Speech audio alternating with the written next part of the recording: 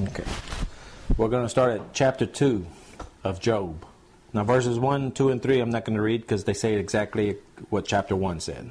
And so I'm going to start at chapter 4. Chapter 2, verse 4. And Satan answered the Lord and said, Skin for skin, yea, all that a man hath will he give for his life. But put forth thy hand now, and touch his bones and his flesh, and he will curse thee to thy face. So what Satan is doing now, what the devil's doing now is saying to the Lord, okay, I lost on taking his children, taking all his wealth. He didn't curse you. You won that battle. But now he's saying, but let me take his health. Let me take skin for skin. That's what it's talking about. Let me take his health. Let me take his health away, and he will curse you. And verse 6 says, And the Lord said unto Satan, Behold, he is in thy hand. That's one thing we don't want to hear God say to Satan. Satan, you got Mac. We pray that Job is the only man he's going to do that to. But that's what the Lord said. Satan, he's in your hands. But what happened now? In chapter 1, what did we learn? Satan has to get permission. He can't just do what he wants. He had to go to God, just like he wanted to have Peter. Jesus told him, Satan wants you tonight. So Satan has to go to God. And we know Jesus is Lord, is God. So Satan has to go to the Lord and ask if he can do anything to us. Remember that. So right here, he's saying, okay, you can have him. But don't take his life. But save his life. In verse 4, So went Satan forth from the presence of the Lord, and smote Job with sore boils from the sole of his foot unto his crown, to his head. And he took him a potsherd to scalp himself withal, and he sat down among the ashes. Now Satan, he has always wanted to copy the Lord in everything. Okay? He's always, whatever God does, he wants to do it also. And he does. Just like Moses. The rods turn into snakes, just like Moses. But what did Moses' snake do? He ate up the other snakes. So the devil's always wanting to copy the Lord. And even here, even right here, he put sores on him. And where he got that from, if you look at Deuteronomy chapter 28, verse 35, now this is the Lord doing it. The Lord shall smite thee in the knees and in the legs with a sore botch that cannot be healed, from the sole of thy foot unto the top of thy head. That's where the devil got how to do that. In everything, I'm telling you. Everything the Lord does, Satan wants to do the same thing. But just remember this. It's a counterfeit. It's no good.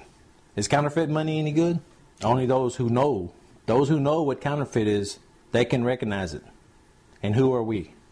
We're Christians. We've got the Word of God. We should be able to be to where we can recognize what's from the devil and what's from the Lord. Okay, we can. But the counterfeit money, I don't know nothing about money. If someone hands me a counterfeit $10 bill, I don't know if it's what it, I'm not going to know. But you get someone who knows about money, you can't fool them. Well, that's the way the Christians should be. That's the way we should be. If you study this, then that counterfeit, whatever it is, can't get past you. Y'all hear me? If you know this, if you study this, then that's the way we are. The devil's counterfeits cannot get past us. The Lord says about the wolves, he said, even the elect, if it was possible. He put in there, if it was possible, can be fooled. But the Lord said, if it was possible. So when he said, if it was possible, what he's saying is it's not possible. Because my people are going to know me from you. That's what he's saying there. And the only way we can know that is by what we're doing tonight, and plus having your own Bible study and going to church. Those are the things that we need. We need to go to church.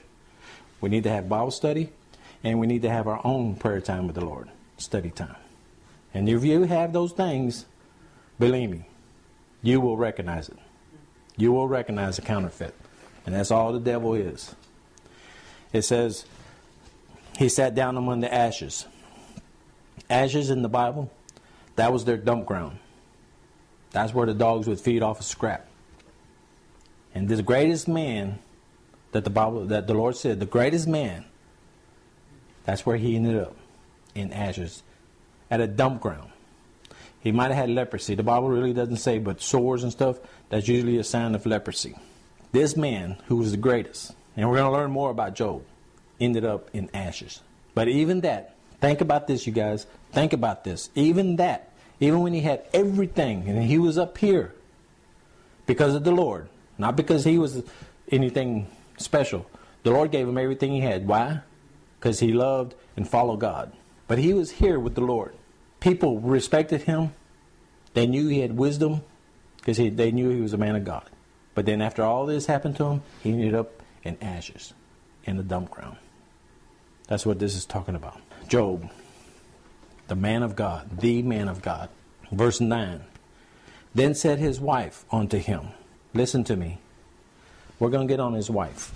A man, and I'm married, so I know. A man, if he has his wife by his side, a man can take a lot. A man can go through a lot if his wife is by his side. I know, because I'm a married man. A man can be very strong. Now, we're going to be strong in the Lord, but when you have that physical person next to you, it even makes you stronger, because you have that person next to you, the one that you're supposed to be one with. Now, the one he could count on, after he lost all this, the one he should be able to count on and turn to his wife. Because with Jody and I, if she's down, I bring her up. If I'm down, she brings me up. So you have each other. But now, right here, we're going to find out. Verse 9. Then said his wife unto him, doest thou still retain thy integrity? She's saying, curse God. She's saying, curse God and die. His wife is telling him to curse God and die. If my wife ever left my side, I've told her myself, I need her. I need her. And I've told her that. I need her. I feel empty when she's not around. Because we're like this now. We're not 2 and 2. We're like this now. And that's the way marriage should be. That's the way God meant it to be. We're like this. And there's many times I can turn to my wife and say, whatever it is, and she'll pray for me. And I'll call her at work or whatever. Pray for me because I'm whatever. I know I can depend on her. So what I'm trying to point out here, his wife turned against him. Not only did she turn against him, but she told him to die. Is Job going through it? This is the way, listen to me, this is the way the devil uses people. He uses people to bring us down. Right here, the wife, well, we're going to see that she was weak. She got weak. She's a Christian woman, okay? And we're going to show she was a Christian woman, but she fell. She fell. Because she lost the same thing. She lost the possessions. She lost her kids also. So she went through this, pretty much the same thing also. Now, he didn't get her health. He got Job's health. But she went through a hard time also, okay? Remember that. But right here, she's telling him to die. Just die. He didn't curse God like his wife wanted him to. Instead, he humbled himself to the Lord. Again. She wanted him to end his troubles by killing himself. I'm telling you, people, the devil works through people. The devil works, he can work through the husband, or he can work through the wife. He can work through your children, or he can work through strangers, friends. I'm telling you, the devil can use others to get to you. And we got to recognize that. Just like I said the other night, a man, the devil loves it that he has women who are sexy and beautiful. Oh, he uses those women to the max with men. Men is just a known fact. Men are physically turned on. Well, us men, when we see that woman and coming our way or starting to flirt with us, we got to look beyond that woman and see that the devil's on the other side of it. We got to recognize that. Us men, we got to do that. The same thing with the women. Y'all's is not physical, y'all's are emotion. So if a man comes to you and he sweet talks, say you just got in a fight with your husband and you went to the park or you went to the mall, and it just so happened this guy comes along and he starts telling you things that you like. But that's the way it gets to women. Men, it's a physical thing. Women, it's an emotional thing. But you women, same thing. Look what's on the other side of that man. It's the devil. Just like here, the devil uses his wife. The devil uses people today. We have to open our eyes to that. If we don't open our eyes to that, the devil can get to us. Right here, I'm showing you. He used the wife. He used the wife to try to get Job to end his life. First, she wanted him to curse God, then end his life. Before you die, curse God. He wanted Job to curse God, and he wanted Job to die. And he used his wife to put it out there. Verse 10. But he said unto her, Thou speakest as one of the foolish women speaketh. He's saying, you're speaking like a foolish woman. Job recognized this. He knew where it was coming from. He did recognize it. And Job, this is Job. Just remember this before I read this next. Remember this. Job just lost everything. Everything.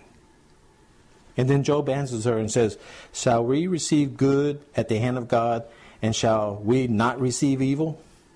And all this did not Job sin with his lips. So his wife, like I said, she wasn't lost. Her faith had been ruined by everything that happened. The Bible says the woman is the weaker vessel. Here, it shows it.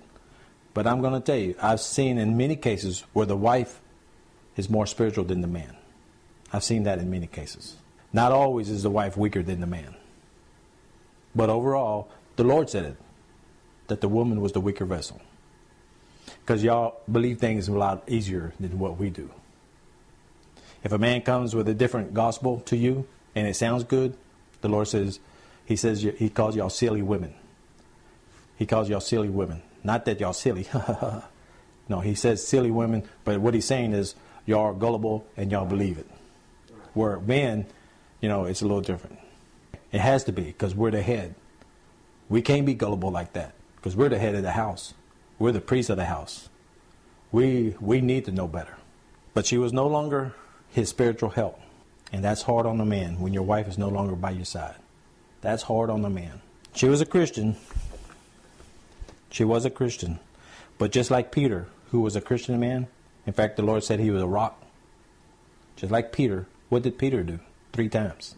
So just like Peter denied Christ 3 times, not once, but 3 times, with this woman here, this wife, she fell also. Just like Peter fell then, she fell also. Not everybody is as strong in the Lord as others. Now, there's some of us who are stronger, some of us are not. But when we grow, as we grow, we become stronger. I'm not saying that women are never going to be as strong as men, because they can be, and it can happen. And I've seen it. But right here, apparently, his wife fell. Just like Peter. He denied Christ. Well, she lost everything. Her faith was ruined by everything that happened. And she pretty much did the same thing. Denied Christ. Denied the Lord. And started telling him to commit suicide. But Job responded like Jesus. When people were telling Jesus stuff, not only just telling them stuff, but spitting on them, he reacted in what? Meekness. Did he fight back? No. Did he curse back? No. He reacted in meekness. That's what Job is doing here. Job didn't scream and holler at his wife or curse her for saying that. He just said, well, he called her a foolish woman, but he wasn't saying it as, you idiot. He wasn't saying it that way. What he was saying is, you don't know what you're talking about. If we were in Job's shoes, could we do that? Could we, after losing everything, now he's lost his wife, he's lost his health, now he's lost his wife, can we respond like Job? Especially when he says right here, that's why I wanted to read it, especially when he said, should I only praise God when he's good to me? Should I only praise him when he does good things for me? That's what Job is saying. Should that be the only time I should praise him? No. We should praise him even when things are going bad. Even if he takes stuff from us, we should still praise God. That's what Job is saying right here. That's what I'm saying. Job will show us if we're really a born-again Christian. Job, this book, is going to teach us where we're at with the Lord. I keep telling you that, because it is. It's going to show you where your heart is. Job's heart was with the Lord. And we're seeing it right here. The Lord has given us this book, the book of Job, to show us, okay, where's your heart? Are you like Job? You might say, well, I can't be like Jesus. That was the Messiah. That was the Christ. Yeah, he was 100% man, but still, he was the Christ. Okay, well, let me give you a Job. Job was 100% human, born of 2 sinners. And look what he's doing. Now, through all this teaching, at any time, if you're guilty of any of this stuff, remember this. Remember this. If the Lord opens your eyes to something, that you're guilty of any of these things, remember this. All you have to do is get on your knees and repent. And the Lord will forgive you right then and there. That's an amen, right? That's an amen. If you're guilty of any of this, and the Lord shows you, and you realize it, all you got to do is fall on your knees, repent, and say, Lord, I'm sorry. Thank you for showing me this. All right? That's what we need to do. That's what a Christian will do. 1 Peter chapter 4, verse 12, it says, Beloved, think it not strange concerning the fury of trials, which is to try you, as though some strange thing happened unto you. And 1 Peter right here is saying, the Lord is saying, don't think it's strange. Don't think it's funny because things are happening to you. Because where in the Bible did it ever say, okay, once you become my child, nothing's ever bad's going to happen to you? Is that anywhere in the Bible? I haven't read it. So he's saying right here, don't think it's strange when these things happen to you.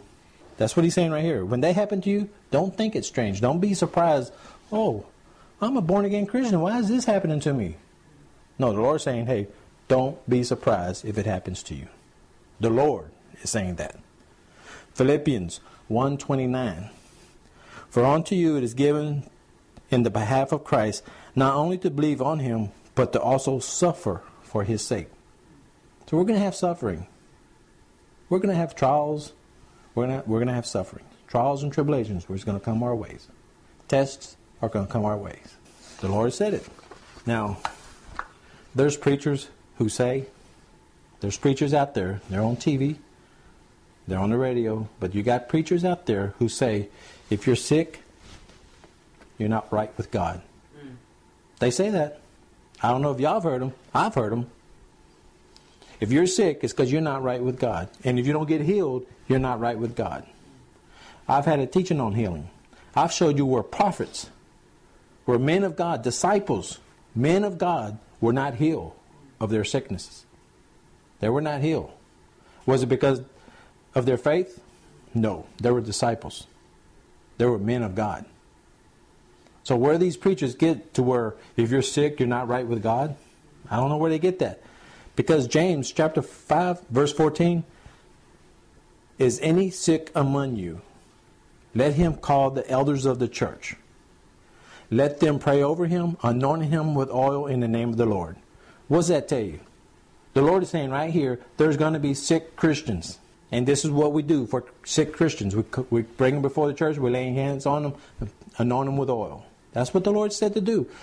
So why are these preachers saying if you're sick, you're not walking with God?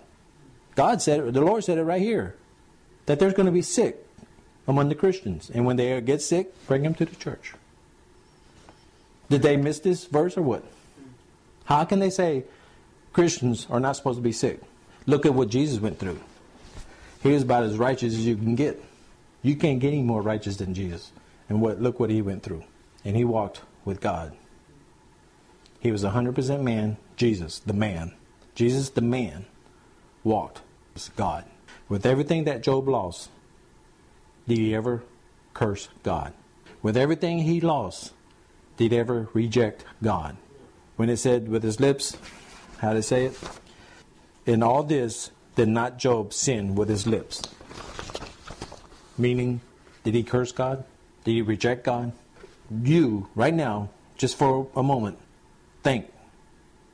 The most precious thing in your life, whether it be family, material, whatever, the most precious thing in your life, things, everything. If the Lord was to take it, could you praise him and worship him after you've lost it? Just ask yourself that. Don't answer it. Ask yourself that. And I've told you the other night, you're really not going to know until it happens. I pray to God that we will be like Job. I pray to God that we will be like Job. Not like his wife, but like Job. He lost everything. Everything. But he never did curse God. Now I'm going to jump up a few chapters just to let you know what kind of man Job was. I'm going to go to chapter 13, verses 15 and 16. Speaking about Job. Excuse me. Though he slay me, this is Job speaking. Though he speaking about God. Though he slay me, yet will I trust in him. How many of us can say that? Even if God kills me, I'm going to trust in him. This is what Job is saying right here. That's why I jumped up a little bit. I want y'all to see where Job is at. He said right here, God, even if you kill me, I'm going to trust in you. And then the rest of the verse says, but I will maintain my own ways before him. Speaking, he's saying, I will be my own defense. I will tell you from my heart, and you already know, that you was always first in my life. That's all that's saying right there. That he always put God first. And he'll go to heaven defending that. That he knew he always put God first. Verse 16, he also shall be my salvation. He's my salvation. And right here, for an hypocrite shall not come before him. Job saying, you do not have a hypocrite coming before you. And what Job is saying, everything I did not go to church just to put on a show. I was not a Christian just when I was around Christians. And then like the lost people when I was around lost. That's how I acted. He said, I am not a hypocrite. You were Lord 24/7. I was not only a Christian on Sunday or Wednesday. I was a Christian all the time. So right here he's saying, you do not have a hypocrite coming before you. Amen? Amen. That's the way our Christian life should be. We're Christian 24/7. Remember that. Not just Sundays and not just Wednesday nights or when we're around other Christians. And Job is saying that right here. I was not a hypocrite. I lived for you 24/7. Praise God. Praise God. Now, let's go back to verse 11. I just wanted to jump up a little bit just to show you a little bit more about Job. I'm going to read verse 11, 12, and 13. Now, when Job's 3 friends heard of all this evil that was come upon him, they came every one from his own place. Eliza, whatever, Bildad, and so more. For they had made an appointment together to come to mourn with him and to comfort him. And when they lifted up their eyes afar off and knew him not. So what they're saying, when they seen him afar off, they didn't even recognize Job. That's how bad he looked. Now what did they say about Jesus? After Jesus went through 70 Roman soldiers, the Bible says it, that Jesus went through 70 Roman soldiers and they all hit him in the face with their fists. Soldiers. These are big men. They all hit Jesus in the face with their fists. And it said he didn't even look like a man. Same thing right here. Job wasn't even recognizable. His friends could not recognize him. And when they saw that, it says they lifted up their voice and wept. And they rent everyone his mantle and sprinkled dust upon their heads toward heaven. So they sat down with him upon the ground 7 days and 7 nights. And none spoke a word unto him, for they saw that his grief was very great.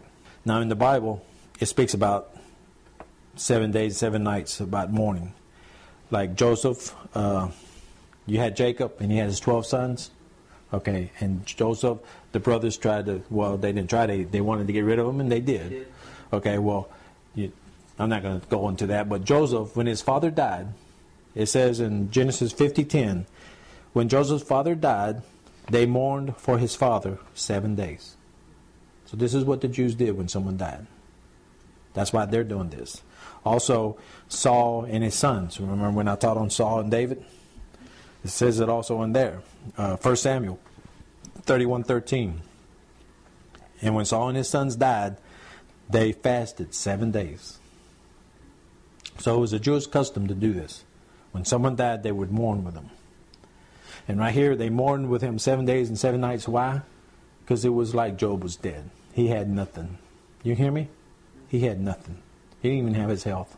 For 7 days and nights, they fasted and prayed. That's what Job did in chapter 1, verse 20. That's what he did. Plus, he worshiped the Lord. He worshiped the Lord. We're going to see that his 3 friends, they're going to sound very spiritual. When I start reading, they're going to sound like they're spiritual Christian friends of his. But they're not.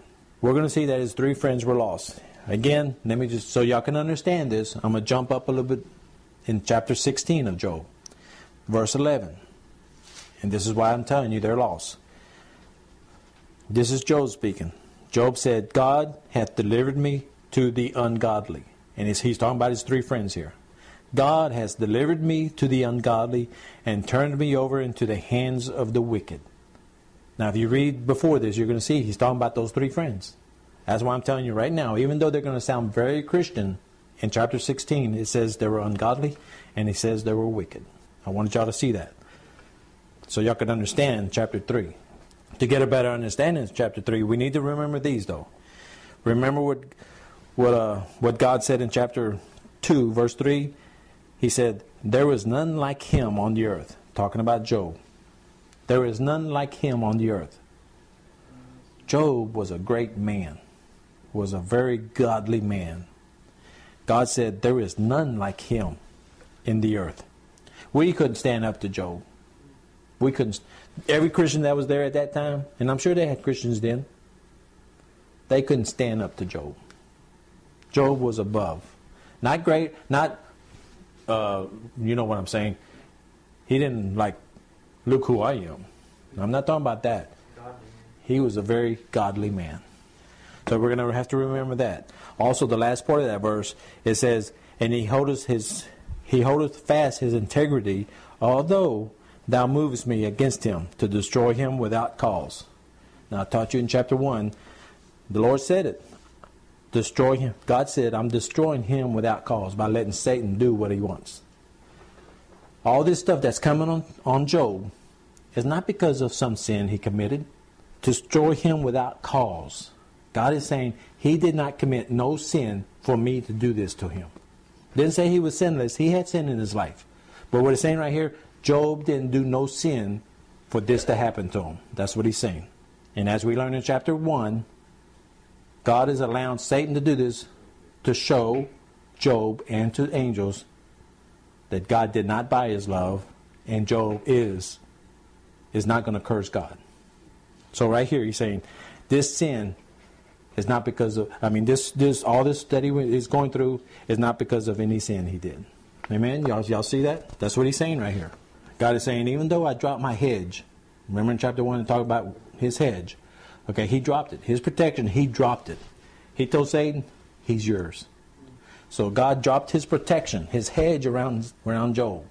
But Job was still a very spiritual man. Even out of God's protection, he still was a very spiritual man.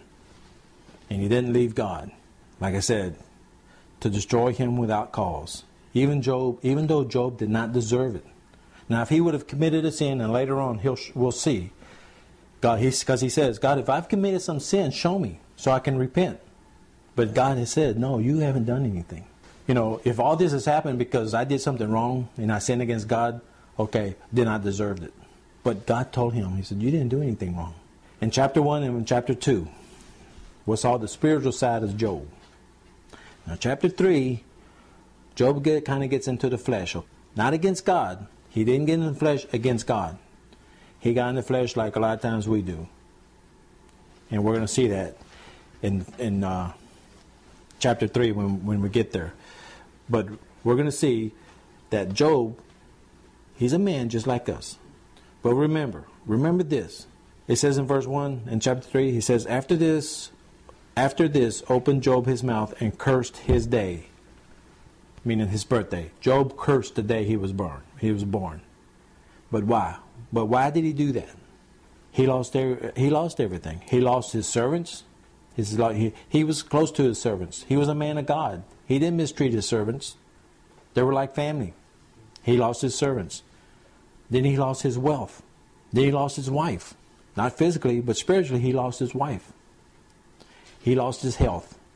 You know what I'm saying? We couldn't do half. If we lost half this, we'd fall. But that's why we're here tonight. So if this does happen to us, we can be like Job. We can be. Just remember that. Job was just a man. But his love and his faith in the Lord, he was able to go through this. And if he could do it, then we can do it. Remember that. He wished that he wasn't even born. He was down, but he didn't leave the Lord. But he did curse the day he was born. He didn't curse God, but he did curse the day he was born. Like I said, he's getting in the flesh here, but not against God.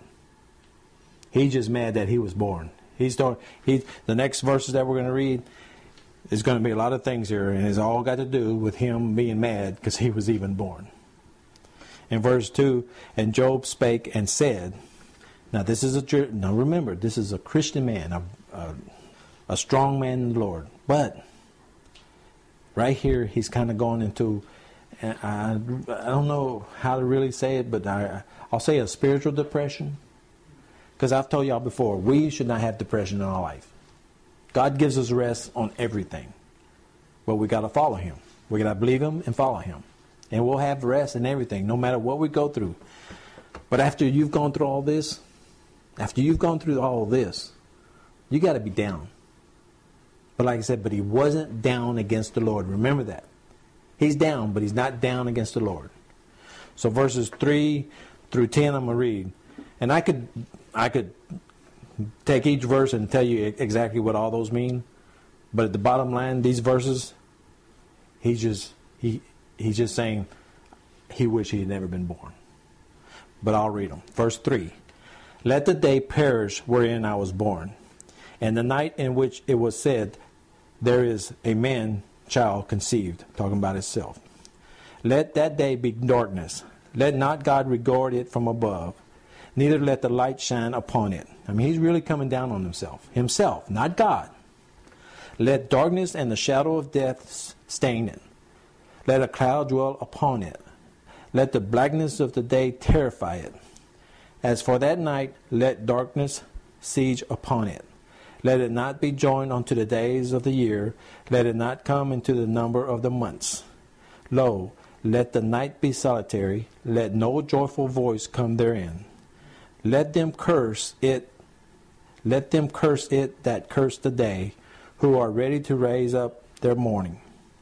Let the stars of the twilights thereof be dark. Let it look for light, but have none. Neither let it see the dawning of the day. Because it shut not up the doors of my mother's womb, nor hid sorrow from my eyes. Now, Job's not the first one to wish he hadn't been born. In the book of Jeremiah, in Jeremiah chapter 20, verse 14, he says, cursed be the day wherein I was born. That's what Jeremiah said, man of God. Let not the day wherein my mother bare me be blessed. Also, Jonah. Remember our study on Jonah? Jonah, chapter 4, verse 3. Therefore now, O Lord, this is Jonah speaking, take, I beseech thee, take my life from me. For it's better for me to die than to live. Now these are Christian men, just like Job. So there's times in our lives that it's going to get so hard. We're not going to curse God. We're not going to reject God. But sometimes, and it's biblical, I mean, we got 3 men right here. I showed you 3 men who wish they had not lived. Remember, we're not perfect. God is with us, but sometimes it overwhelms us to stuff we go through. Now, I don't know anybody who's ever gone through this much in life. I know they've lost family, but to lose everything that Job lost, I haven't ever seen anyone lose all that. What happened is we let the problem take over what we know about the Lord. Do you understand that? Whatever has happened to us, whatever trial or test or trouble has come upon us, we let that overshadow what we've learned who God is. That's what happens. And these men here, they forgot who God was.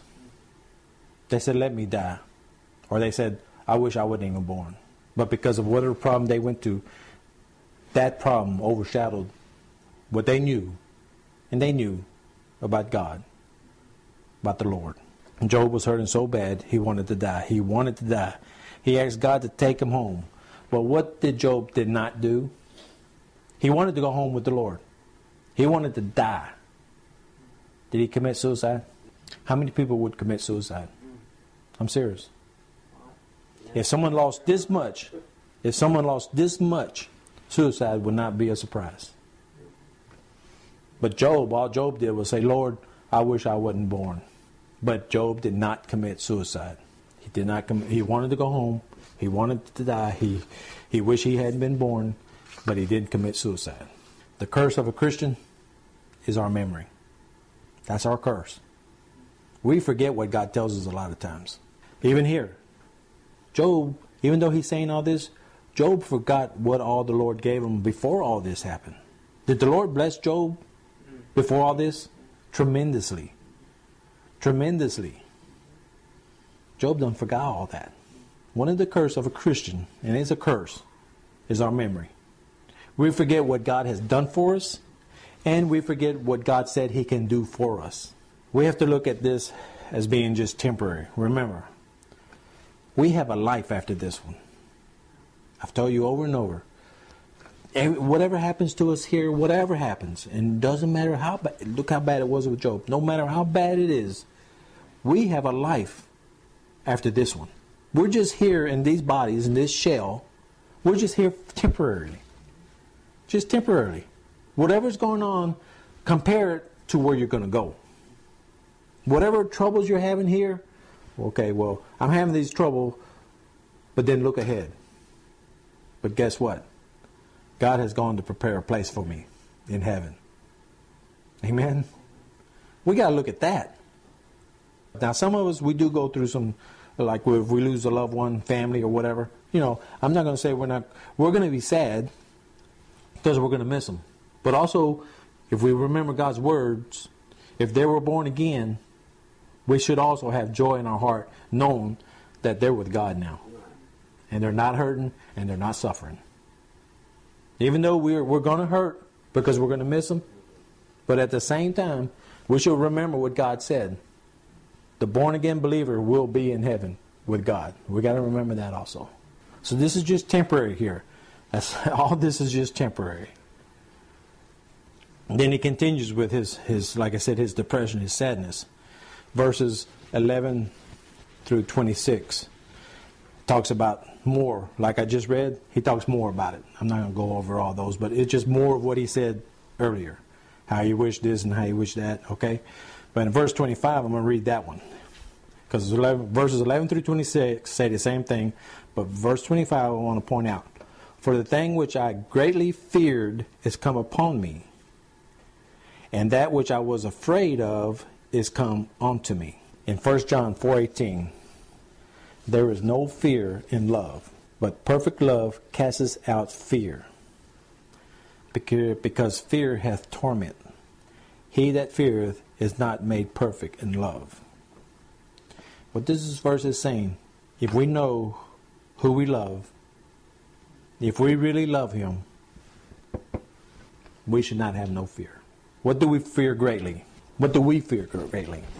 Even though we're following the Lord, but in our lives today, like I said, and this is to yourself, don't answer it, but today, in your life today, what do you fear that might happen to you or to someone? All of us fear something. My fear is that my daughter is going to die before she gets born again. That's my fear. That's what I fear. That's my greatest fear, is my daughter. Because I am a born-again Christian, and I know there is a hell. It's not a joke. It's not something to make fun of. There is a hell. And I know that God says, unless you're born again, you're not making it to heaven. And my daughter is not born again. Now that is one of my greatest fears. That is one of my greatest fears, that she is not going to get born again before her time comes. I think she will. I think she will. Why? Because God says the prayer of a fervent person, Christian, availeth much. Means God hears that prayer. And as long as I'm not going to give up on my daughter, I'm going to constantly pray for her salvation. Now that's my greatest fear. Losing your job, is that some of y'all's greatest fear? Some of us is our job. Or some of us is the one we love. Do we fear of losing the one we love? Your health? How many of us are fear to lose our health? I am. I hope I'm going to be like Job, but I'm going to be truthful with you. I hope I don't ever get cancer or something. I really do. I fear cancer. But if I do get it, just like when I had my open heart surgery, I had no fear. Open heart surgery, I had no fear. The only thing I thought about was my wife and my 2 daughters. That's the only thing that was in my mind. Because I thought if anything happens to me, my daughters need me, especially this one. The other one, she has a Christian mother, and she has a Christian stepfather. So she's going in the right direction. But my other daughter isn't. And then my wife. She'll tell you, I am definitely the spiritual head in this house. I do not believe she's going to be like my first wife. When we got our divorce, she went straight to the bars and started smoking and drinking. Now, that's not what I'm scared that she's going to start doing. I just want to be here with her to help her, lead her spiritually. But all of us got some kind of fear. Some kind of fear we have. Remember what God said in chapter 1, verse 22? In all this, Job sinned not. Again, I'm going back. Out of all this, it says, God said, in all this that Job went through, I used the verse that said, to destroy him without cause. Well, these two mean the same thing. He says it twice, a different way. But both these things are saying Job did not sin for him to get all this on him. That's plainly what it says. So it's not saying that all this that happened to Job was because he feared it. Job didn't fear this. Look at Abel. Abel and Cain. Abel was a righteous man. His offering to the Lord was good to the Lord. Cain's wasn't. But Abel was a righteous man, and what happened to him? His brother killed him. Are y'all listening to me? So if you think by being a Christian, being right with the Lord, is going to keep you from things happening, if that's why the reason you came to the Lord, then you're in trouble. There's only one reason to come to the Lord, and that's because you love Him. Period. Because fear's not going to last. Fear finally fades away. But if you love the Lord, love is forever. If you love the Lord, that's forever. You will not leave it. But if you come to Him because you fear Him, that's not going to last. If you come to Him because you're wanting stuff out of it, your motives are wrong. Now these are things that you ask yourself. Am I that way? Am I coming to the Lord because of this or this or this?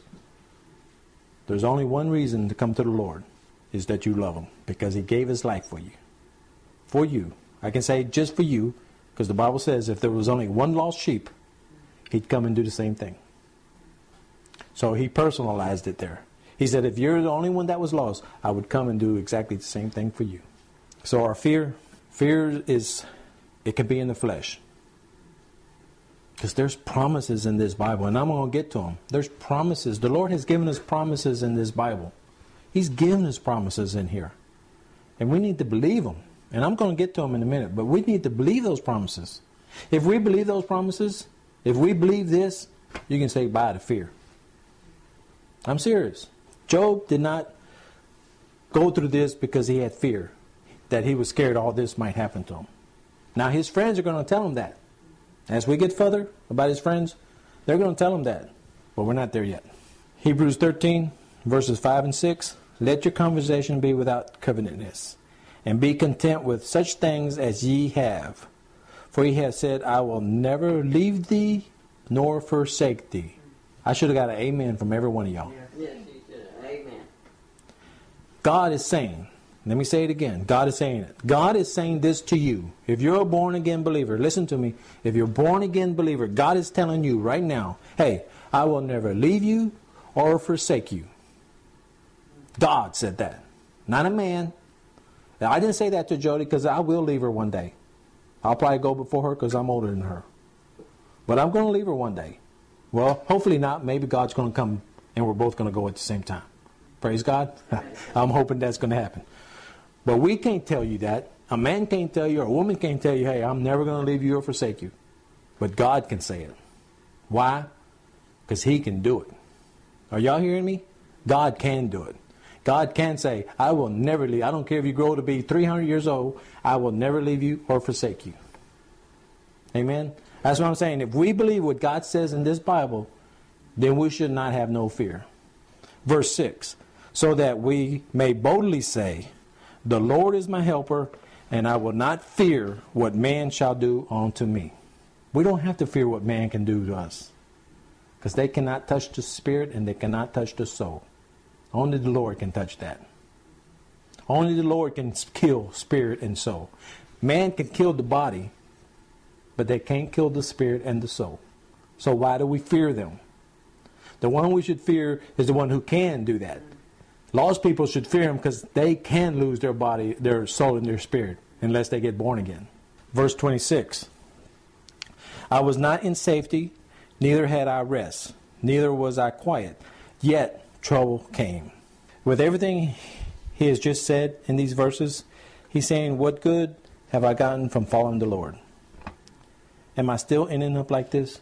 Now this is what his friends are going to tell him. Like I said, when we get to his friends in chapter 4, these are things they're going to tell him. A lot of things they say to him are going to sound very Christian. In fact, there's people who believe they were Christians. But I just read to you in further chapter 16 or something. I just read to you where Job said, you gave me unto wicked men. And he was speaking about his friends. So that's why I know and I can tell you they were lost. You might have some preachers, some teachers say, oh, no, only Christians can say this. No, religious people can say this. Wolves can say this. But I just showed you the verse that showed that these were lost men. Through all this, remember one thing. I got it right here in capital letters. Job has not turned from the Lord. I thought I knew the book of Job. But like I say, when I start studying, when you study, your eyes are you can see a lot more spiritually.